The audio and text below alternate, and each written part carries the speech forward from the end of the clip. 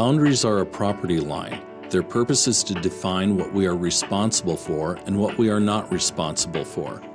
Healthy boundaries allow us to live our lives as God intended, free to make choices and to become all we were created to be. The needs and demands of others can get in the way, and it isn't easy to determine the most loving way to handle this.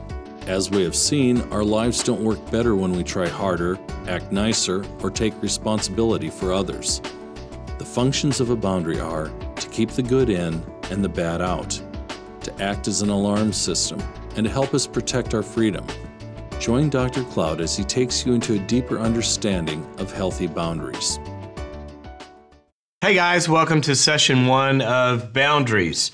What we're going to be doing in this session is we're going to be talking about kind of an overview of what a boundary is, what it looks like, what it does.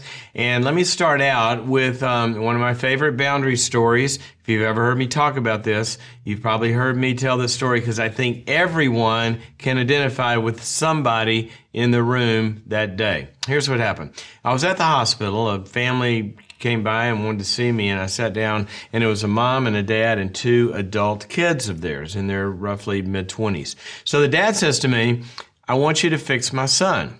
Now, you know, if you're a psychologist, a sentence starts out like that, you got a problem, right? But I turned to the young man and I said, "So what's your problem?" He says to me, "Well, it's not me. He's talking about my brother." And I said, "Well, where's your brother?" And the father pipes in at that point and he says, "Well, he didn't want to come today." And I said, "Well, why didn't he want to come?" He said, "Well, he doesn't think he has any problems." I said, "Well, perhaps he doesn't. I mean, if he didn't want to," and the father goes, "Oh, yes, he does. He has a lot of problems." And I said, "Well, like what?" And he said, "Well, we know that he's got a drug problem." I said, "Well, that can be serious. What kind of drugs?" And he said, "He's been smoking dope since he was about 15. I said, "How old is he now?" He said, "He's 23. I go, "Okay," I did the math. I said, "Well, he's mellow by now. Well, what else is going on?" He said, "Well, he's flunked out of 3 colleges. Now, my first thought was, how do you do that? I mean, how do you flunk out of 3 colleges? I know how to flunk out of 1, but how do you get in the second one? So I asked him, "How do you do that?" And he said, "Well, he didn't even have the grades to get in the first one. I got him in because I'm on the board of the college, and then he flunked out of that one, and I knew some people. I got him in the second one, and so now I'm starting to understand this, right?" I said, "Okay, so he flunks out of 4." And then the father goes, "And doctor, we've tried everything." I said, "What do you mean?" He said, "Well, he flunked out of the first one because all the partying that happens in the dorms. So I put him in the second one. I bought him a nice condo off campus. I didn't want work to interfere because he had a lot of studying, so I made sure he had plenty of money. Flunks out again." I said, "Imagine that, kids. Think about it." So he goes on, and then at this juncture, you really see a little window into the pain of the dad. I said, "Any other problems?" And he says, "Well, let me tell you what bothers me the most." He said, "When I was his age, I had started 3 companies. He doesn't even have a college major." I looked at him and I said, "Where's he today?" The father said, "Well, he didn't want to come." I said, "I know he didn't want to come, but where might I find him?" And the father says, "Well, he's in Vail." I said, "Colorado?" He said, "Yeah." I said, "What's he doing in Colorado?" He said, "He's skiing." I thought for a minute. I looked at the dad and I said, "You know what? I'm very sorry. I don't think I can help your son." He said, "Why not?" And I said, "Well, I'm a psychologist and I help people with problems. And frankly, I agree with him. He doesn't have any." Father looks at me, sort of like my German Shepherd does when she doesn't get it, you know. He said, "What do you mean doesn't have any problems?" I said, "Sir, the man is in Vail skiing. Does that sound like somebody with problems to you? He's got pretty much everybody, you know, he's got plenty of money, he's got a new house, he's got free time, he's off on a vacation. I can't help him because he doesn't have any problems." I said, on the other hand, I can help you because you got a lot of problems." He said, "What are you talking about?" "I got a lot of," I said, "You got a flunk out of school problem, a dope problem." He goes, "That's not me, that's my son." I said, "Whoa, your son doesn't have any of those problems. He's in Vail skiing. You are in a psychiatric hospital. You know what kind of people come to psychiatric hospitals? People with problems. Ergo, you must have some problems." He said, "But that's not," I said, "You own these problems. You possess these problems. These are your problems, whether you like it or not. He doesn't have any of these problems, but I'm going to help you because I can't help him. Remember, I can't help him. Why not? Because he doesn't have any problems. Let me tell you, I'm going to help you. I'm going to help you to help him to have some problems. He looked at me like, say that again. I can't help him because he doesn't have any problems. But I can help you because you got lots of problems. But here's how I'm going to help you. I'm going to help you to help him to have some problems. I'm going to teach you a concept called boundaries. Now, as I went on to explain to him a number of things which we'll unpack here, this is kind of the overview of what a boundary is so we can get clear from the beginning. Okay, when you think about a definition of a boundary, basically a boundary is pure and simple a property line, okay? If you think about your property, what do you got? You live here on this lot or in this apartment or in this house, and you got the lot and there's a property line around it. And then what happens? You've got a neighbor who lives next door to you, okay? And that's their property. So what is the first thing that the property line, the boundary, do? It defines where one person's property begins and ends, and the other one begins and ends. So this is where I end, and this is where you begin, right? Now, if I drew it a little better, you wouldn't even have a gap in there. It's sort of like, next door to each other. So here's the deal. Boundaries, pure and simple, the definition is a property line. That's what it is. So what do? They define ownership, right? Defines ownership. This is me. This is not me. This is me. This is you. This is the dad. This is the son. All right? So if we know ownership of something, if you own something, what do you have? You have control. Okay? You control what goes on your property. The Bible calls that self-control, Galatians 5. It's a fruit of the Spirit, that we were designed to have self-control. But if we have control, what else comes along with that? We are responsible for what goes on our property, and we're not responsible for what goes on in somebody else's property. All right, now watch this. If this is me and this is you, I am my problem. You are your problem, okay? And as we'll see in a later session, we do have a responsibility to each other, but what we're talking about now is what I'm responsible for. So here's what I had said to the dad. I said, you know what's happening? These lines are all crossed. You don't have any boundaries. See, the son is not taking ownership of his life. He's not taking control of his life. He's out of control with his behavior, and he's not taking responsibility for his life. And the problem is that when you have all of these things going on, there's another thing that happens, and that is that there are consequences to all of this, right?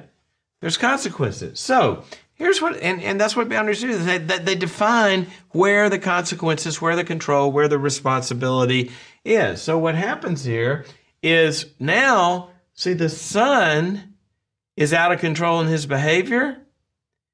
And what's happening is, like, think of it in a yard. Let's say he had a tree growing here that he wasn't pruning, and then the limbs started reaching over here, and then lightning came and he hadn't pruned these and they're sticking over your yard. Lightning comes and it falls into this yard. What do? Well, you call the attorney. And what does the law do? It defines who's responsible for what. And so what the judge would say, he'd go, dude, that was your tree falling over in this yard. You're the one that should pay for that. Okay, now translated, you're not studying. That should be your problem. You should be paying for that.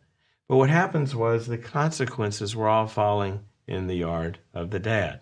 Now, this could be a number of scenarios. What if somebody is in a marriage or in a relationship or in a family is using drugs or is abusive or has a rage problem or this, that, and the other?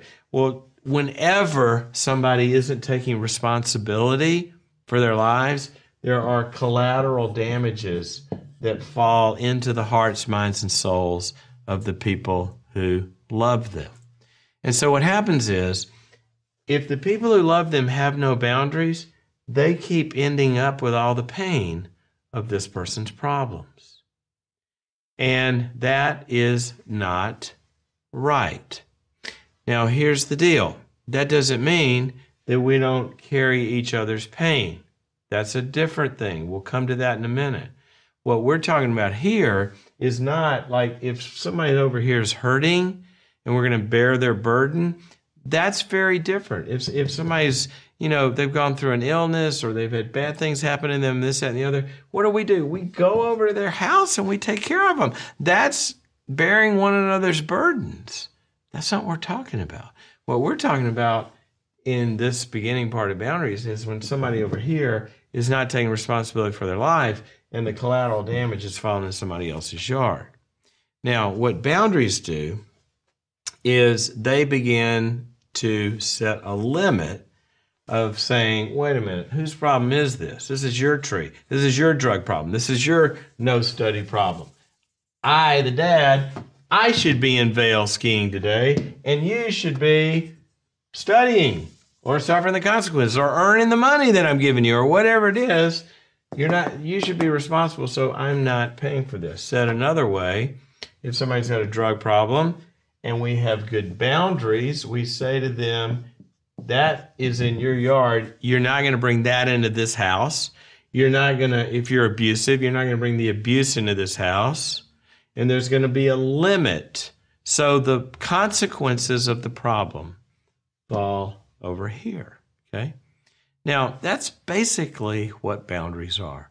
And throughout the scriptures, you see two lines of God's character that are always parallel: His love and His care and His righteousness and the limits and all of the different aspects of His law that define how we're supposed to live and responsibility. And those always go together: grace and truth, righteousness and mercy. And see, when God loves, He also holds people responsible.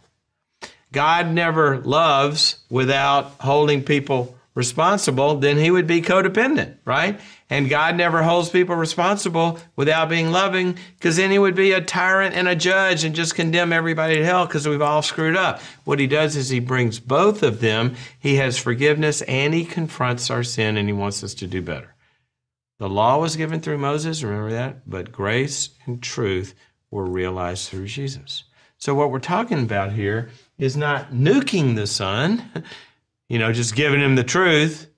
And we're talking about not just loving Him and letting Him get away with anything. We're talking about being a person of grace and truth, where the Father loves the Son and He says, I love you, and here are the requirements. And that's what you see in healthy relationships. You see love and you see requirements. And when we don't live up to the requirements, we speak the truth in love and set limits and boundaries, require each other to be responsible. Now, what's the Bible's word for when we're not doing that? When we step over in somebody else's yard?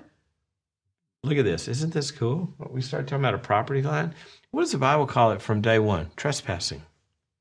Trespassing is when I step over the boundary, go over the fence. That's when you're a trespasser.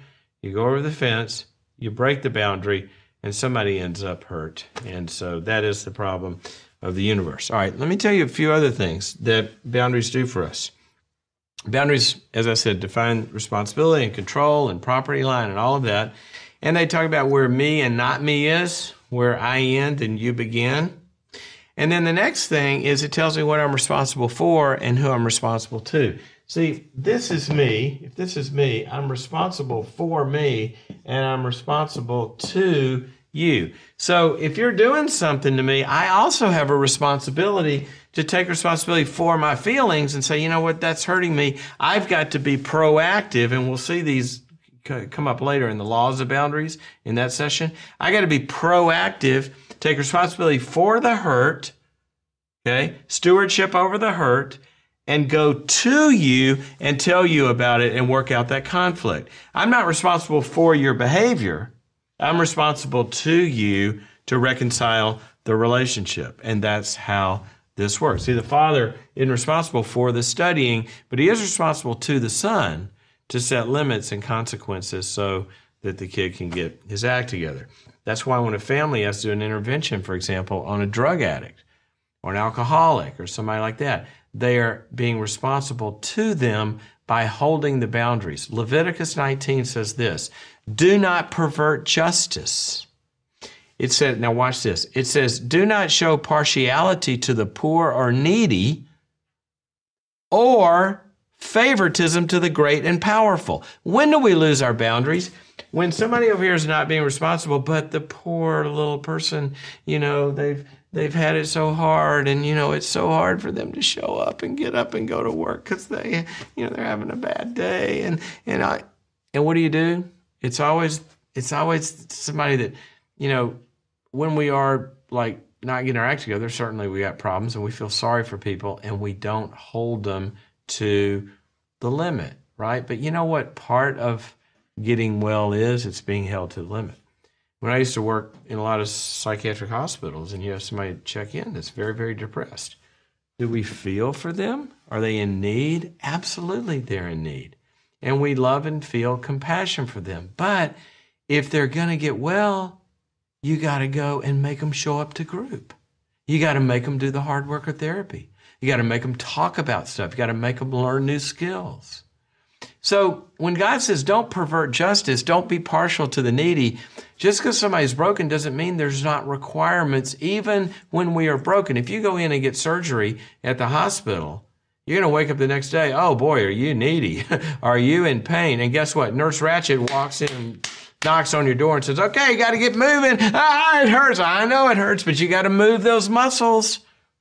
See, even when somebody is broken, there are requirements. If your kid's struggling in school, they got to show up and do the homework. We love and have compassion, yes.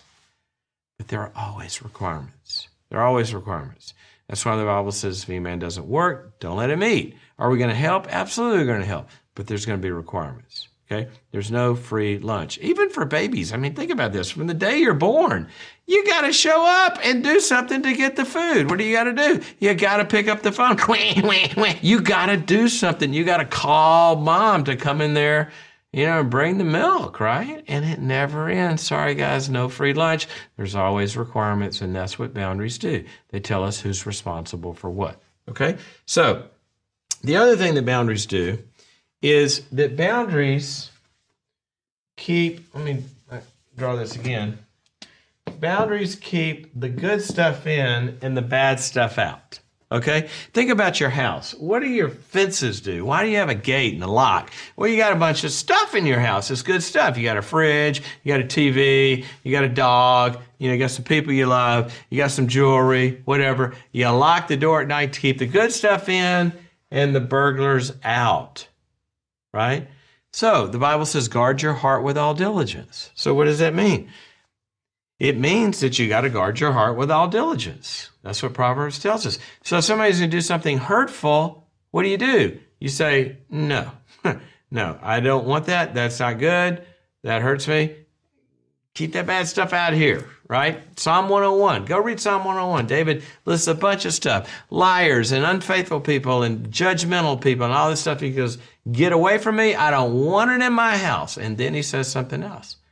He says that the faithful, the good people, they are the ones that will minister to me.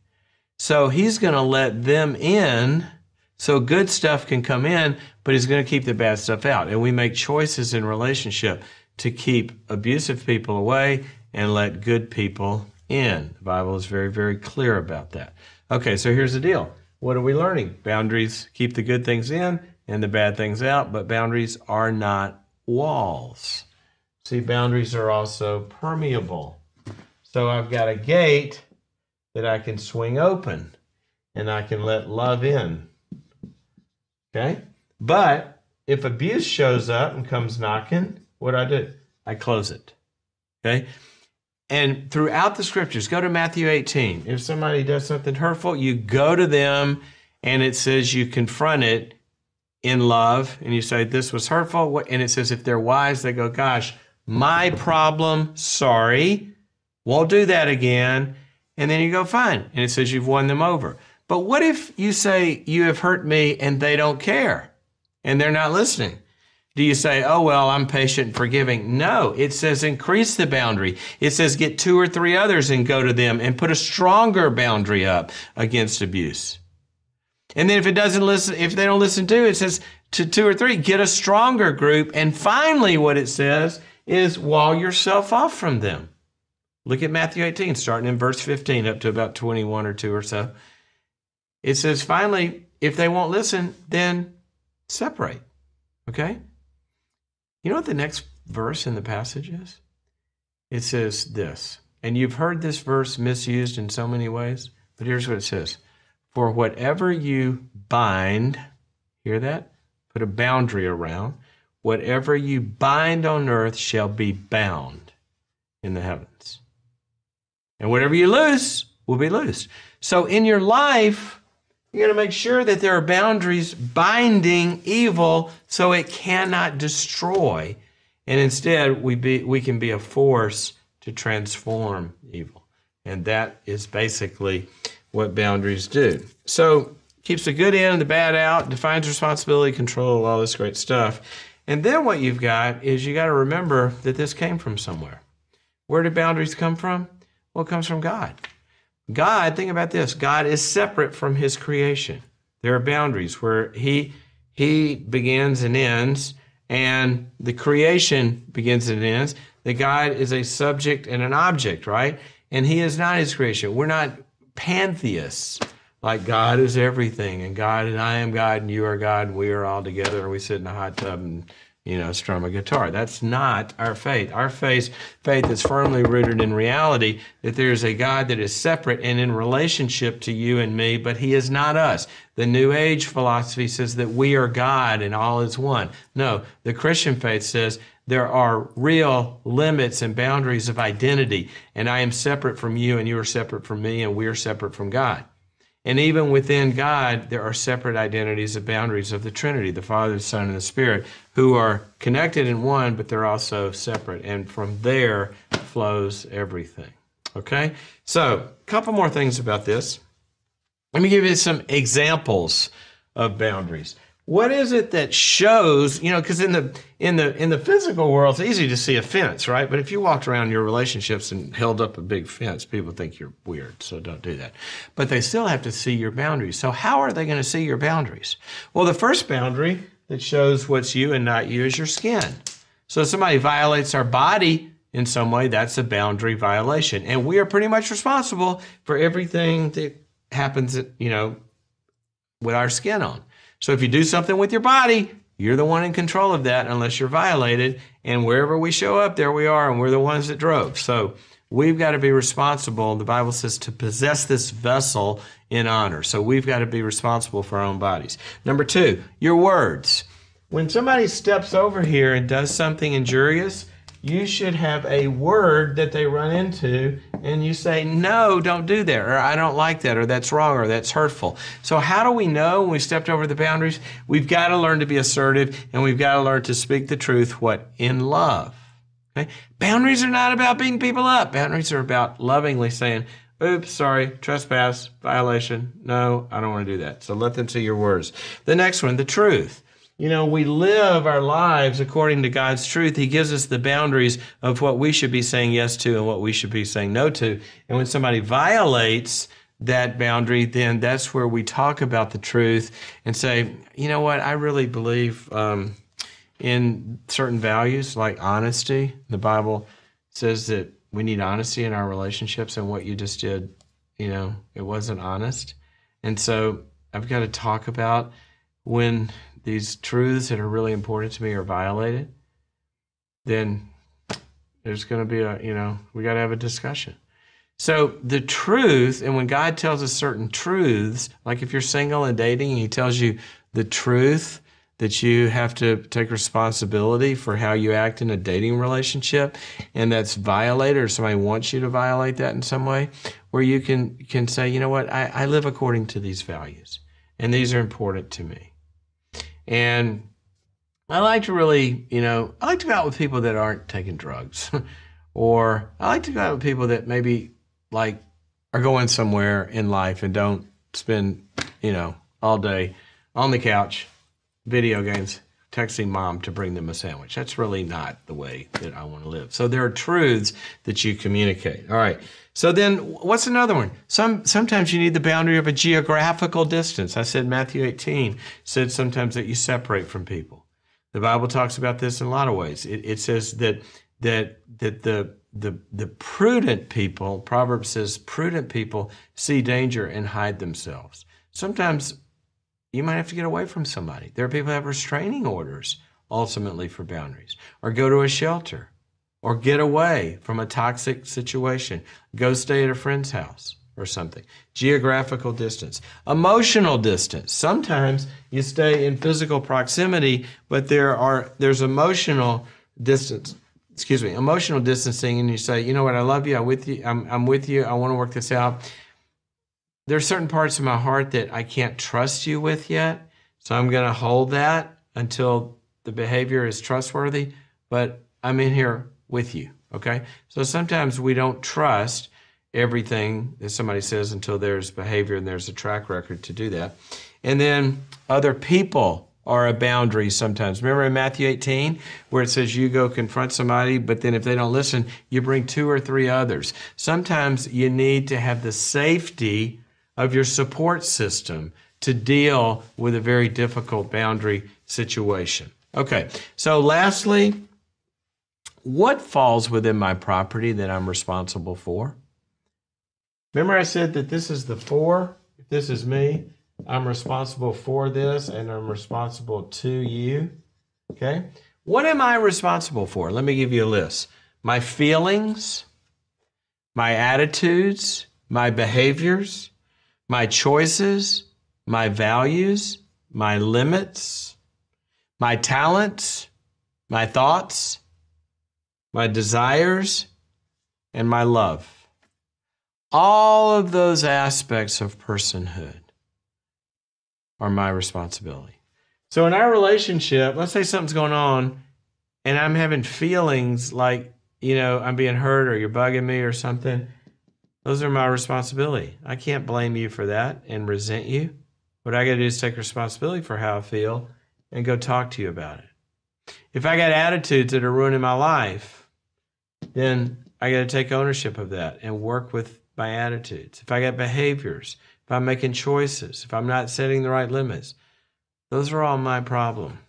And you know what? Ultimately, it's kind of the story of the Bible that our life is our problem. Problem's not a bad thing.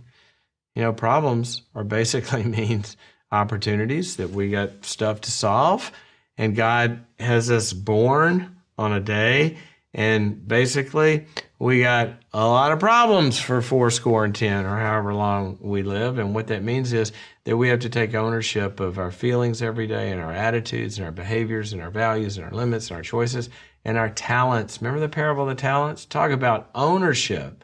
God gives this person talents, goes away on a long journey, comes back, holds them responsible for what ownership they took of that talent. That's our life.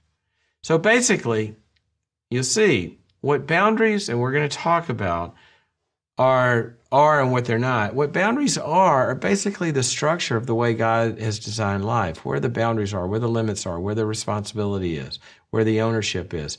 Ultimately, a good word for boundaries, stewardship.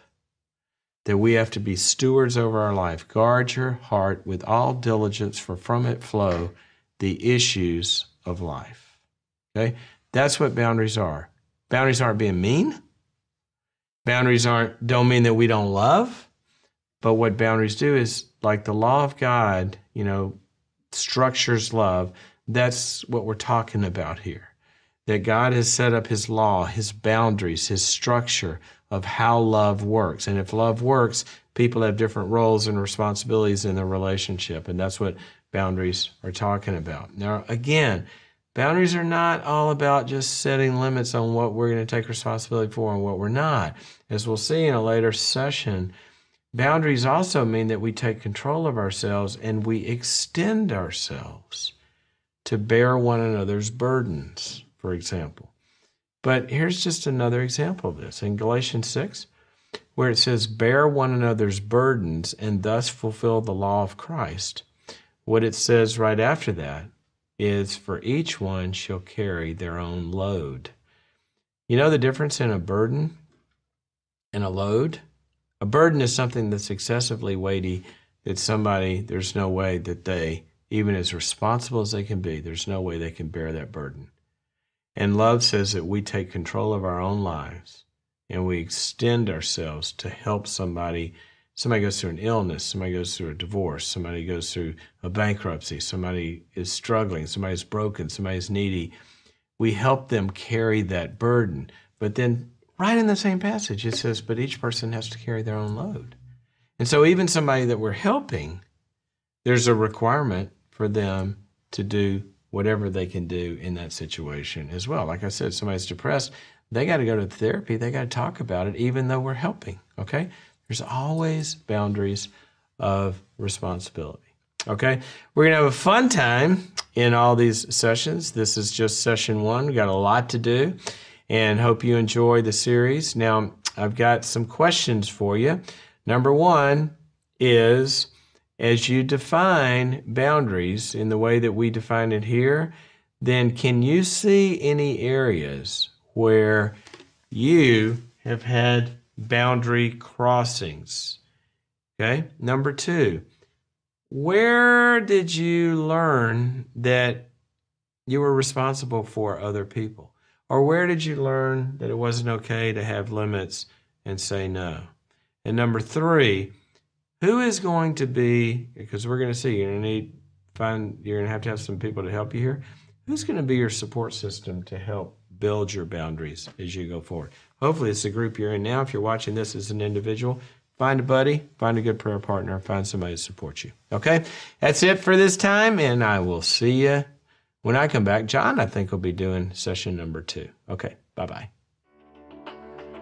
For more Solutions recordings or other personal and spiritual growth products by Dr. Henry Cloud and Dr. John Townsend, visit our website at cloudtownsend.com or call 800-676-HOPE.